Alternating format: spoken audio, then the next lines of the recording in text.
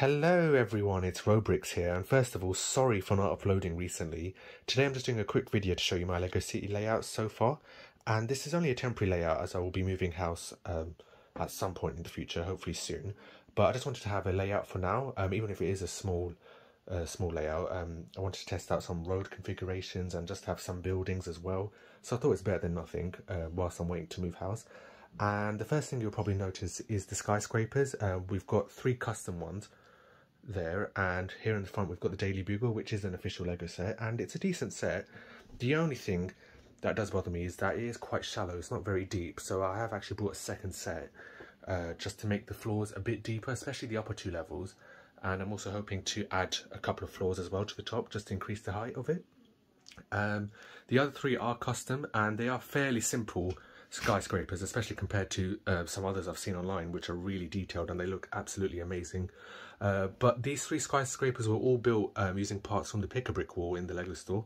So considering it's only using parts from the Pick-a-Brick wall, I think they're decent enough. And I do like this one with all this detail here at the top. And it just uses the white masonry bricks as well. And the one behind it is a glass skyscraper, completely made out of blue bricks. And it's pretty tall as well. And this one here is also a glass skyscraper, but it has some tan and orange bricks as well, and a somewhat of a triangular roof as well. And in front we've got the modular buildings, which I'm just going to come around here to show you, which are always great to add into a LEGO City. They're all really detailed. If you notice here, there is a little bit of a gap, and that is to add an elevated railway, which I thought would be a cool idea, and I haven't finished the railway yet, which is why there is a crane here. We've got a narrow street as well here, and the Jazz Club and Palace Cinema. And moving to this side, we've got some more roads as well. And here is the Natural History Museum, which recently came out.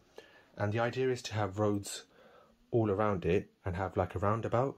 That's kind of the idea, but I do need to add another table here for that to happen. And we've got some more modulars here. And I've also got the Lion Knight's Castle on this side.